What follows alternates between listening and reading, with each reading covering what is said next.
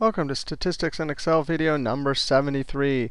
Hey, if you want to download this workbook and follow along, click on my YouTube channel, then click on my college website link, and you can download the workbook Business 210 Chapter 6. If you're in the class, go to our Chapter 6 website.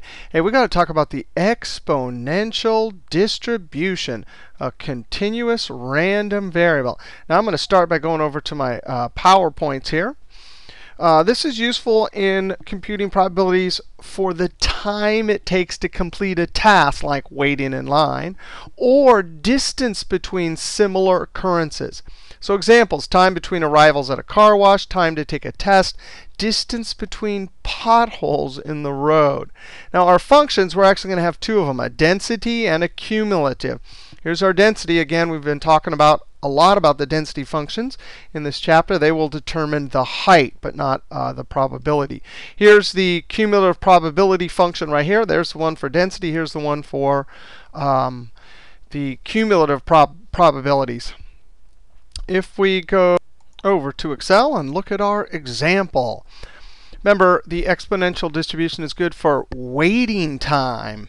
For a particular Disney ride, the mean time to wait in line is 22 minutes. Distribution follows the exponential distribution pattern.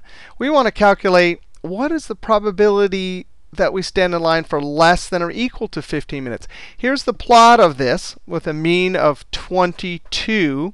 So 22 is like in here somewhere. So less than or equal to 15 would be somewhere here. It would be all that area. Now we're going to start off. We'll do our function or our formula, and then we'll do our function over in our PDFs. I think it's up here.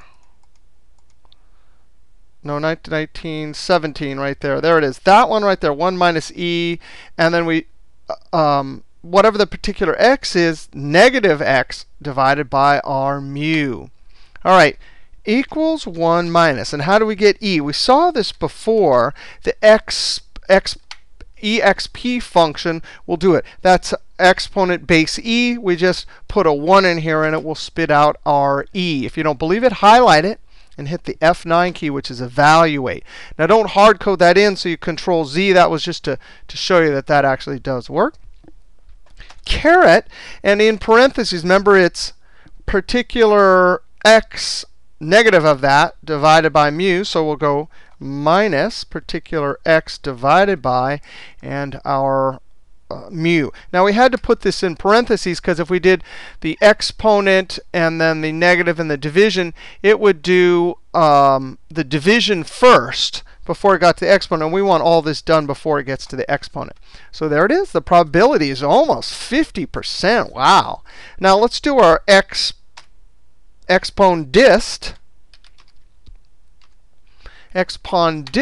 function.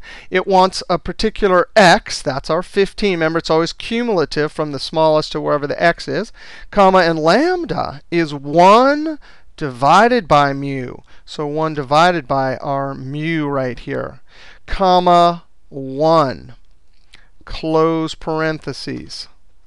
And that will calculate the probability less than equal to 15, 49. Again, almost 0.5. Now what about above? Probability of standing in line greater than or equal to 25. Well, since it's on the upper end, we have to do our 1 minus trick. And we want our x, that's 25. Our lambda, 1 divided by our mu, comma 1. And that formula will work for the upper end. Now, how do we calculate between two? Same way as before. Whatever the bigger one is, subtract then from it the smaller one. So ready? The bigger one is equals EXPONDIST, our 25, comma, our lambda 1 divided by our mu, comma 1 for cumulative, minus. And again, oh, here's the small one. Always the bigger one minus the smaller one, comma, lambda 1 divided by 22, comma 1, close parentheses. And there you have it. That's calculating probabilities for the exponential distribution. Now, there's an interesting relationship between the Poisson and the exponential distribution. Let's click on this sheet right here. relationship. Oh, hey, the Poisson is the number of occurrences during an interval. Exponential is the length between occurrences. And watch this. If the occurrence follows a Poisson distribution, the length between occurrences must follow an exponential distribution. So let's look at an example here. I think I have the full description over here. According to a recent study, business people are interrupted 5.5 times per hour. Oh, that's terrible. How would I ever shoot these videos? Some of them a half an hour if I'm always getting interrupted.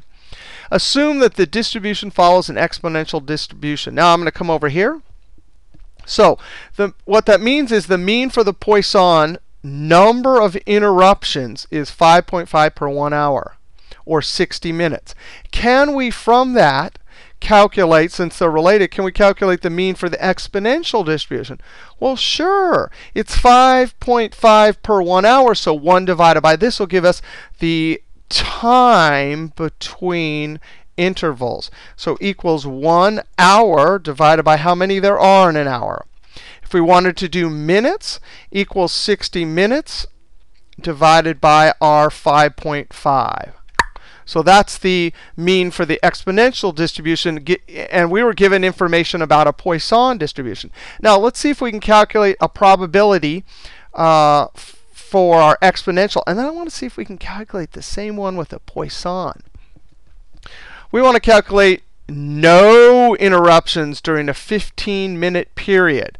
That means if we click over here, there's a chart, a picture on this one. So up to 15, that's like right there somewhere. None in here. Well, the area in our exponential distribution, that's the time between being interrupted. So if we said none here, it means we'd have to get all the way to 15 with none. So which means we want the area above 15. So we're going to have to do our 1 minus.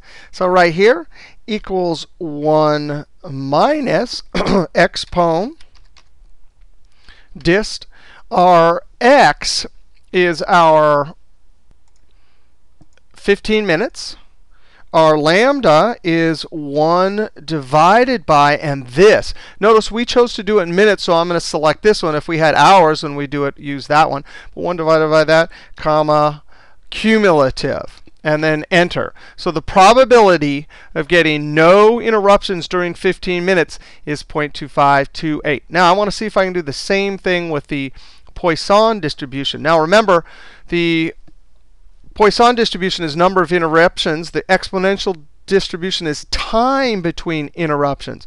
So here I have an x equal to 0 number of occurrences, meaning no interruptions. The time, we're going to have to shorten it up because we had 15 minutes. Remember, we were originally given 5.5 for an hour. So we need something less than this for our 15-minute period. Time is easy. It's equals 15 divided by 60. So it's going to be 1/4 of an hour.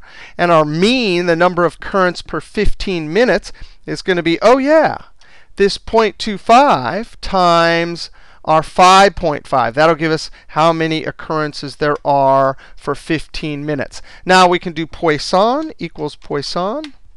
Our x is going to be 0. Comma, our mean is this. That's the number of occurrences for our interval, comma, and then we want cumulative, so we put 1.